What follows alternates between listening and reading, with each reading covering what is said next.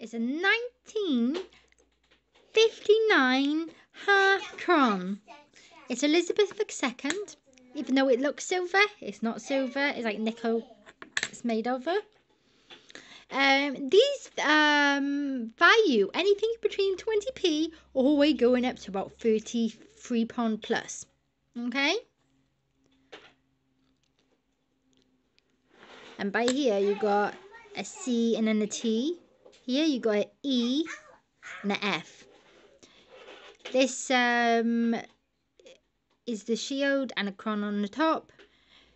The 3 lions represent England. The 1 lion represents Scotland, and this little iron, this instrument thing, Ireland.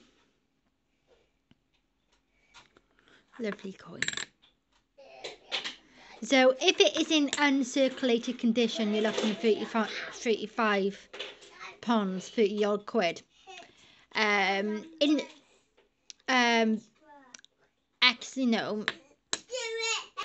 extremely fine condition, you're looking around £7.